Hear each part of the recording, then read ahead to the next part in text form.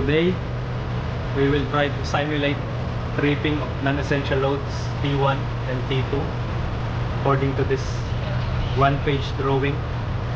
We will have basic schematics reading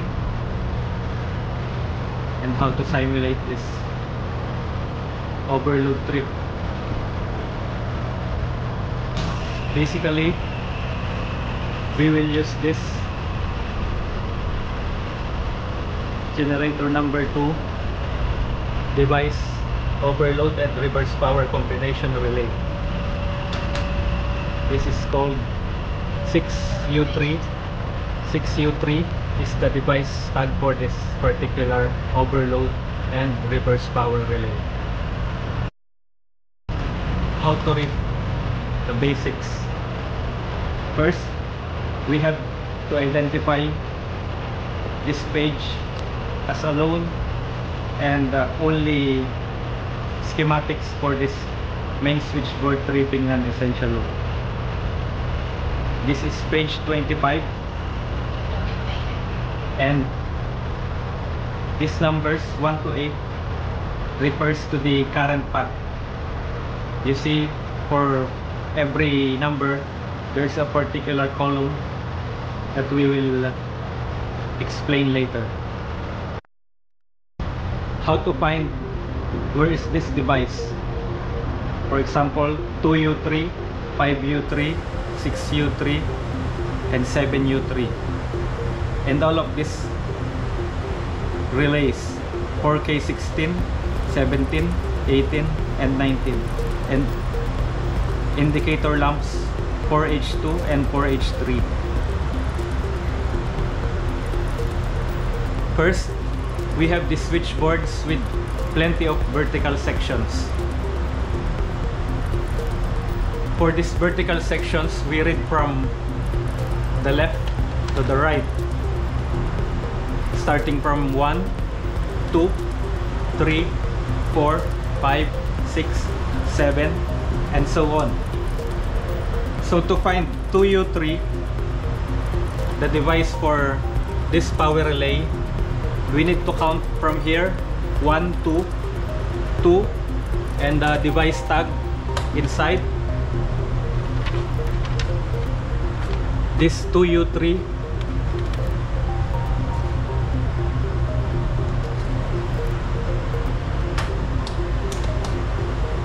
Five U3, 1, 2, 3, 4, 5. 5U3 is here.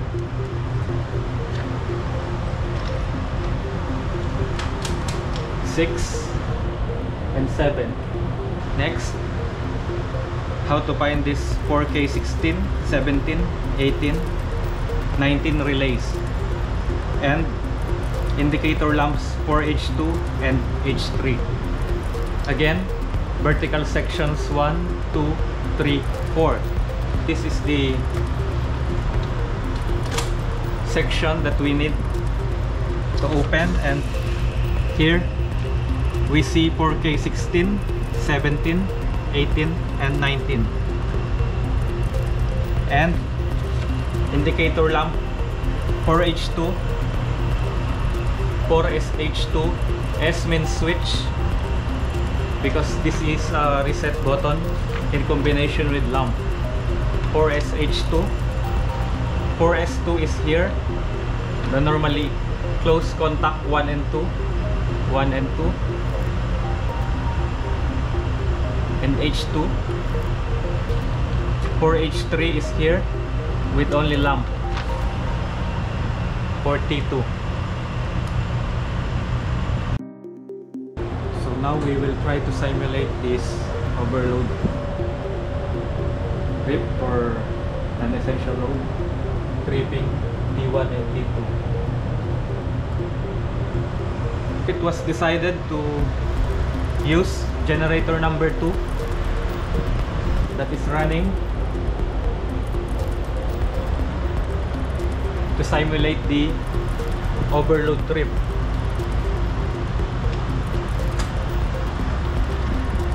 To simulate this trip,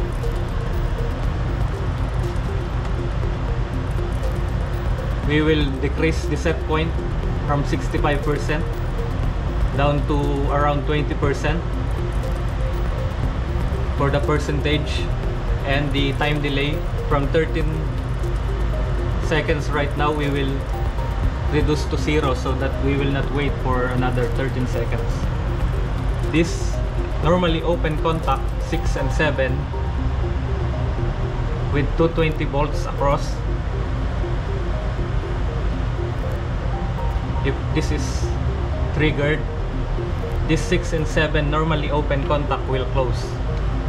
Later we will see to it that it will close when we simulate. If this 6 and 7 becomes close,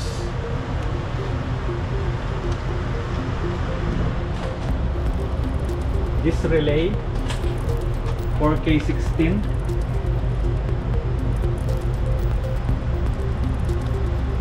will be energized. All these devices are in parallel, so any one of these, when triggered with a trip, will energize 4K16, and in domino effect all of the other relays according to this auxiliary contacts.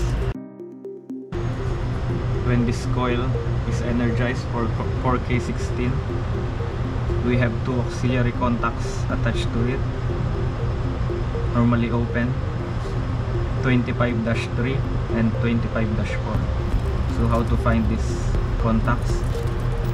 25 means the page number 25, and 3 is the current path at column 3.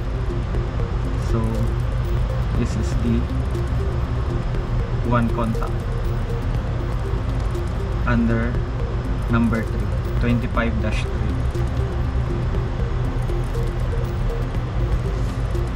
This is the contact 13 and 14,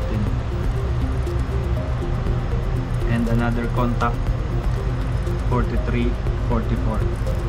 This can be found at 25-4 under column 4, 43 and 44.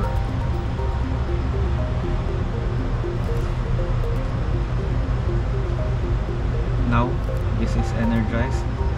4K16 is now closed at 13, 14 contact and 43 and 44. This and this. If this is closed, it will flow to 4S2. This one that is closed normally, and flow again to another relay 4K17. When this coil is energized,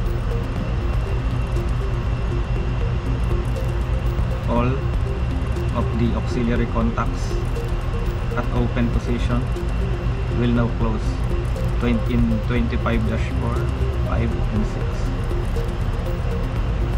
and one normally close 25-8, column 8, 21, 22 will open. This 3 will close and this one will open. 25-4 can be found here. 13, 14, 13, 14.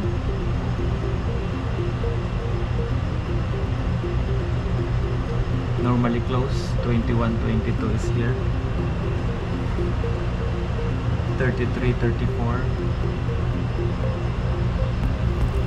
is at 25-5 here. Column 5, contact 33, 34 and 25-6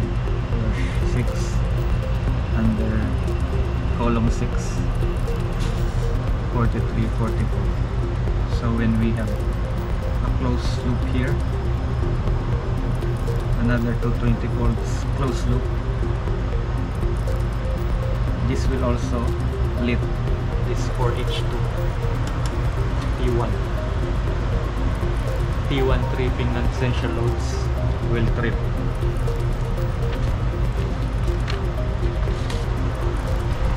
What are these loads? When 4K17 is energized here, this will close and activate this shunt trip, meaning you have 220 volts closed loop here to the coil of this shunt trips 813 for provision tray,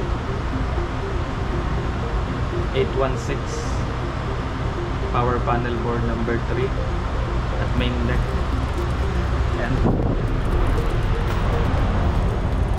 1113 at galley range. So this is the group of T1 loads. Next, 4K18 timer relay now is energized. This 4K18 is a on delay timer relay, meaning it will wait for 8.5 seconds to close contacts 15 and 18. 15 and 18 here, normally open contact 25-5 under column 5, only one auxiliary contact. So when this is closed and this one is closed already from before, 4K19 will have a closed loop with this 220 volt system. So when this is energized, all of its auxiliary contacts will change. For normally open contact, it will close like this. First set 13-14, this acts as a latching contact. Even if this is open, this will stay energized because of this latching contact. The same with this.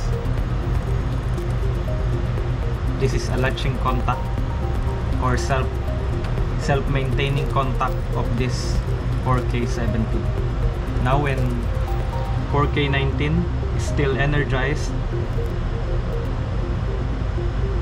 we have 3 normally open auxiliary contacts that will close. 25-5, 25-5 again here, 13-14, 33-34 here, and 43-44 under 25-6 column, and one normally closed contact that is here for AMS indication. So we have here indication to AMS, non-essential load trip. From normal, it will change to trip condition if this is open. Trip non-essential load to LM, meaning alarm indication to Link Submarine AMS.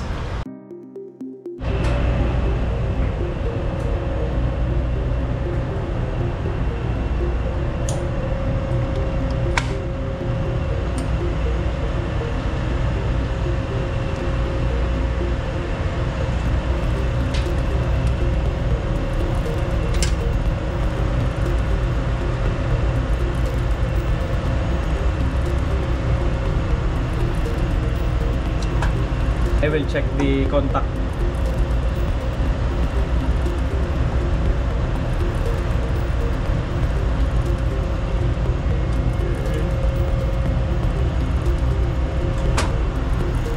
I want to see this contact if it will change. Now it's open. We have 220 volts. This 6.7. Yes. Oh. It's this one, yeah? We will remove time delay, yes. 0. Then And you reduce this set point for the flipper. slowly we will lower the set point. So it was 65 before, huh? 65.